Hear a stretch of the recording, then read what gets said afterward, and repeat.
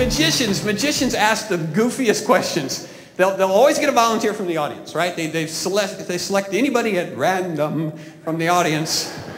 It's totally random. They bring them up on stage and they ask them that same question. Now, have we ever met before? What's that person always? No.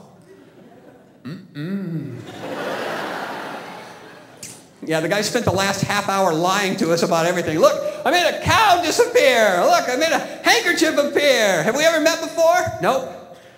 And there's no way they could set something like that up ahead of time, is there? It's a tremendous stretch. You know what I'd like to do? I'd like for them to bring me up on stage and ask that question, because I'd have an answer. So would you come up here? Have we ever met before? You mean you don't remember?